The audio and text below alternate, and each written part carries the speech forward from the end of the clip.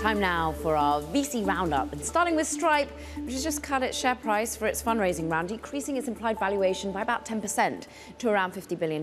Now, it's all according to The Information. It's citing two people familiar with the matter. The payment software company is now setting the per share price at around $20. That's down from $23 a share previously.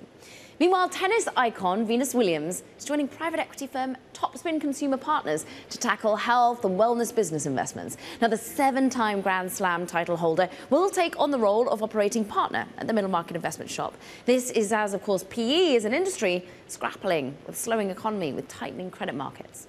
And keeping with the athletes' theme, baseball legend Alex Rodriguez, you know him as A-Rod, and his business partner Mark Law have raised another $20 million in their funding round for the new ticketing and fan experience business, Jump, bringing their total funding to $30 million.